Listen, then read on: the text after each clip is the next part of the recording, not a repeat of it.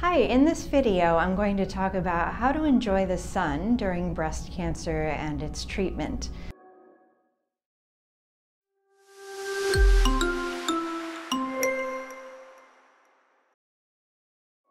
One of the things that you'll hear when you're going through breast cancer treatment is stay away from the sun. That can be really hard for people who enjoy the sun on their skin, the way it feels.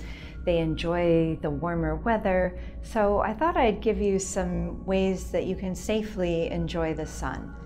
Much of what I say applies to people regardless of whether or not they have breast cancer. If you have kids or younger siblings, you can pass this on to them. What do we know about sun?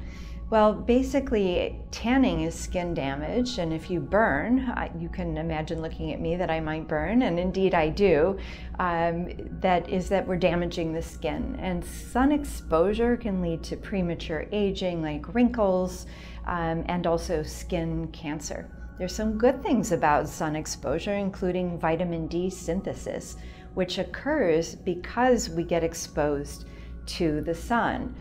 So a lot of people view this as a bit of a balance. The thing is, the older we get, the less efficient our skin is at making vitamin D through use of the sun, which is why you'll notice in our other videos we talk about taking vitamin D supplements. It's really hard to make enough through our skin. So after about the age of 30, we should consider vitamin D supplements if you use sun protection, skin protection against the sun, which I do recommend. I'm not a dermatologist, but I do care a lot about people not getting cancers from their own lifestyle when it's avoidable. In Australia, they've done a lot of public campaigns to decrease the incidence of skin cancer, and they've been very successful. They've used billboards to advise people to use sunscreen. So we know from the level of data at a whole country that these things are helpful. So yes, we do want some sun, especially when we're younger, and then sunscreen after 10 minutes or so of exposure for your kids. And then for you, if you're approaching 30 or over 30, you're really not getting any of that vitamin D benefit through your skin. You should be considering supplements. You can talk with your doctor or a registered dietitian about vitamin D supplements. So let's talk about how we can protect ourselves from the sun. Well, the obvious way we always think about is sunscreen or sunblock. And a lot of these are incredibly effective, not at completely reducing any skin damage, but by increasing the amount of time we can be out in the sun before we see sun damage. So even if you put on SPF 10,000, which there isn't, by the way, you still can't be out infinitely. So let's use a more reasonable number of SPF 30. What that means is you can increase your exposure to the sun by 30 times more than you could have without it. So if you burn in 10 minutes, it's going to let you be out in the sun longer, and you won't burn until 300 minutes. So it protects you. After SPF 30, the cost of the product goes up and the benefit really doesn't. It levels out at about SPF 30. So if you're inclined to use sunscreen, which again I recommend, SPF 30 is good enough and expensive enough. Sunblock tends to contain zinc, and it's a little bit more effective. I recommend that people use sunblock on the backs of their hands, on their décolletage, this part of the body, neck and face when they're out in the sun, to protect yourselves from the effects of sun damage to the skin. There are people who cannot wear sunscreen or sunblock. They have an allergy to the products, or they're not comfortable putting a chemical on their body. Everybody's different, and you have to weigh the risks and benefits. Although we have identified the components of sunscreen in the bloodstream of people who use it, we haven't yet demonstrated that these are active molecules that mess around with DNA in the cells and cause cancer. But a lot of people like to avoid any unnecessary exposure to any types of chemicals. So what can you do? Well, there's hats, and this is really interesting in countries and cities where there's a lot of skin cancer. They show the broader the brim of your hat, the lower the likelihood of getting skin cancer on your face or neck. So instead of a small hat, consider getting a big floppy hat to protect yourself. That is actually very effective.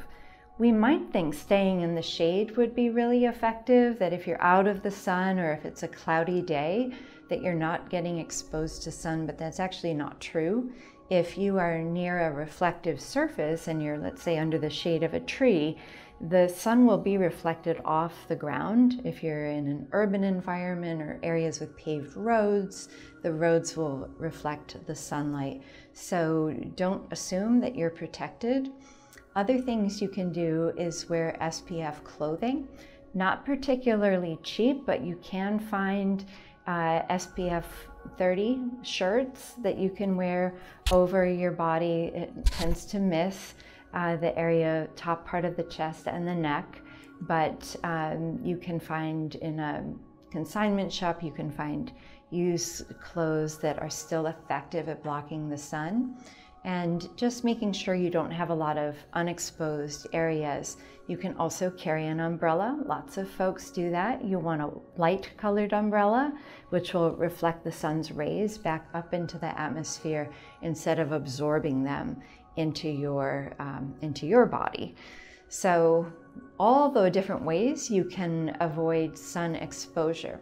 Let's talk specifically about why this matters to you. You've never worried about it before. Why am I bringing this up in a breast cancer video?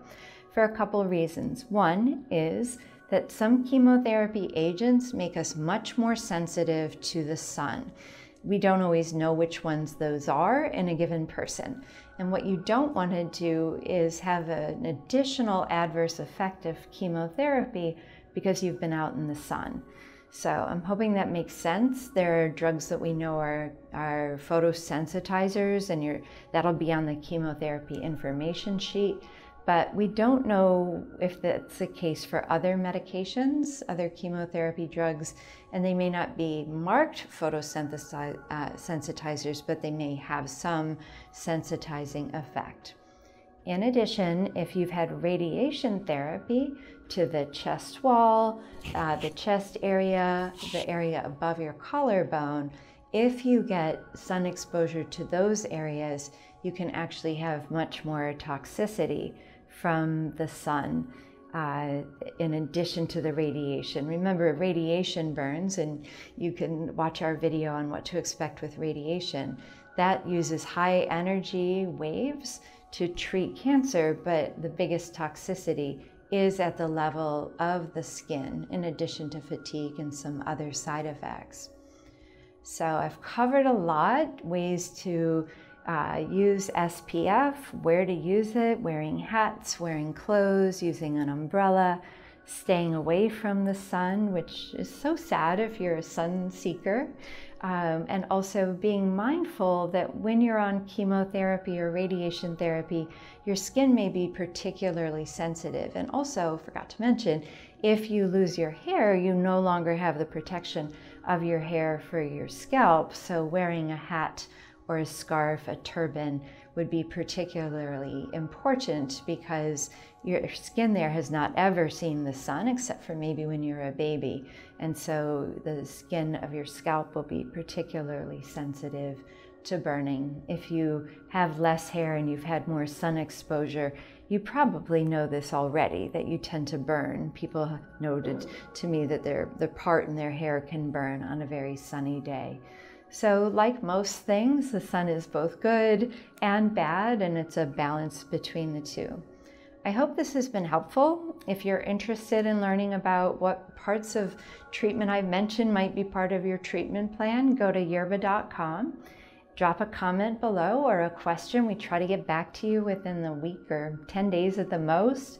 And like and subscribe this video if it's been helpful. What that does is it helps other people who might find this helpful find the video. It's just the way YouTube works.